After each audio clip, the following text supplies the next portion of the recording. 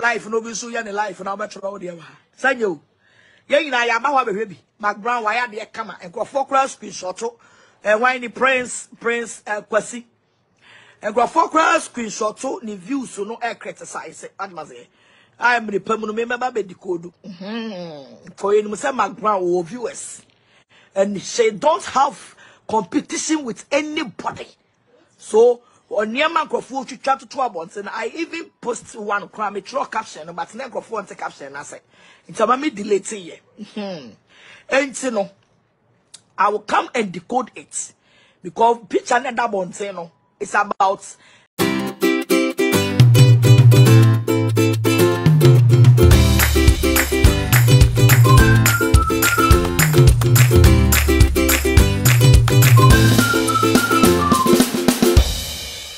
Onua Showtime with Mcbrown na kese show na ma bo akire ho na se ne wa check shot transition ni ade ni nyina ade nsem aba no ene nsem ne de abapapa amobi ade na no atum obi aka ne de ama sesi a me no tie de chese na Agradaa evangelist mama part ene o se ye ono so ede ne ho abejim ye hu se over the weekend no se dem di kan ka try on there was the unveiling and hu se nkofo bebre ne nemu performances ne ade a lot of people were there na chese ho ekọ support ye ne o check studio audience there ade enya goro ne kama pa one thing raise the eyebrow a lot the views okwabon say all of a sudden that is the views no they're just booming and a lot of people were just like oh okay this is someone who can really help the station and Mcbrown will draw attention to the station near their day and not there nobody is disputing the fact in him so Mcbrown no ukita numbers e won no ankasa ne brofo no or say yes of course I have really paid my dues and tini ehunum say den enye to say okoye obi oye begin na okọ starting before for no but the way the views and other things were booming no my eyebrow say raise ya eyebrow la a raise pa or the otimi hu say wo so odi kodu e ma yete ase evangelist mama part na just say connect na Agradaa ordinary atum no just watch that onu no hu ni say enye se ebia Mcbrown entimi raise sa numbers no there be numbers no betimi raise am na boroso na emom there is something hidden somewhere was so no Agradaa no enenya daje no odi code ni kama e ma yete ase in her video no o kira o chechirem breaking it down and breaking it down to the extent that or no share or share the number of times I share no ne ade nyina but still o check hwe no calculate or minus or plus no divide am otimi hu se seni ade no koye no enye organic viewers ena na ewo honum no o ma che that to ade no e de Mcbrown munya hwehwe ni mu no ne nyina krom ha na tie busia ma ye hwe na Agradaa video number ya life no be so ya ne life na obetro wo de wa sanyo ye nyina ya ba ho abehwe bi Mcbrown wa ya de kama enkrofo kra screenshot why ni prince kwasi enkrofo kra screenshot ni views no e criticize admaze I am the permanent member be decode for you say Mcbrown or viewers and she don't have competition with anybody so on near microphone to chat to 2 about and I even post one crime caption but microphone caption I say it's about me delete here and you know I will come and decode it because picture and that one say no it's about or shall say 5 minutes and on ya 9 point something K. Not a share, one share, not a comment. I don't think say I think say 26. I sent to me. I will come and decode that. I was say, to show me there was be. Ya should be as Abradaa ya who so much cake kinani. I saw everywhere the abaha. It's offer. We love the program and we love Mcbrown and we have given our support to her. I was say, I was say, oh your program. Maybe it's me, my mature say will be free. Maybe ha.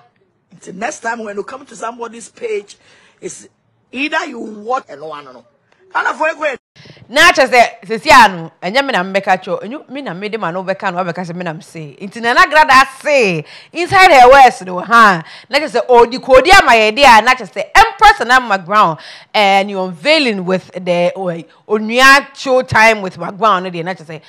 viewers a na e wo so ko YouTuber o na nam suru free 10k 15k na ba na cha se ehuri boom na se kwa na e ko no enye organic followers say say kofo bebre wo ho no ma omo be share betimi a share people will watch it is normal say na bongo ideas e kan ye no bongo ideas kwa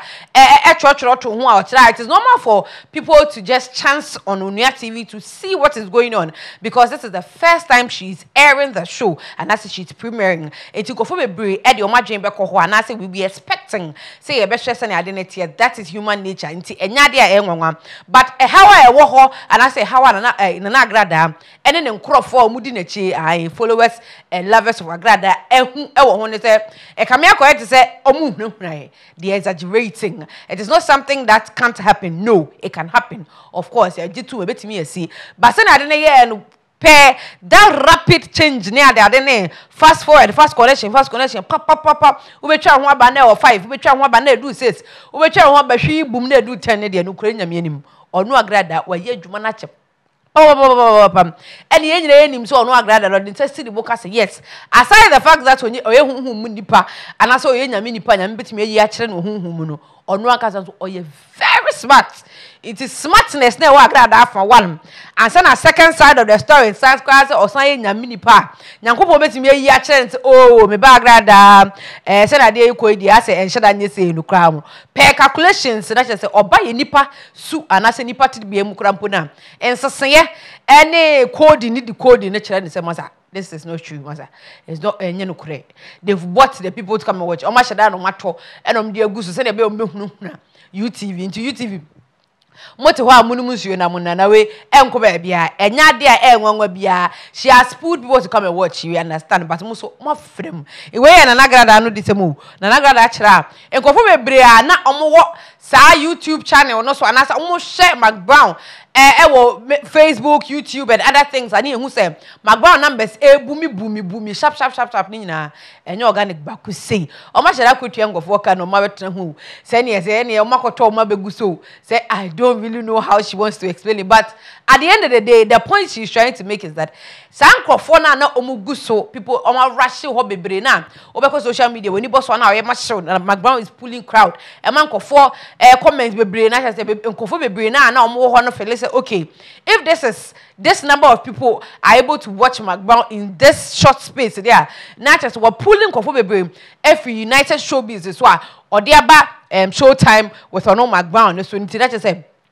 Obeboa station ma station nyini na all those thoughts ma mo feel say Mcbrown Obeboa station no ma mo feel say Mcbrown mo station no na Agradaa say nkofo na ngusu bebre no mo hwe nyina e ya pulala aha happy next age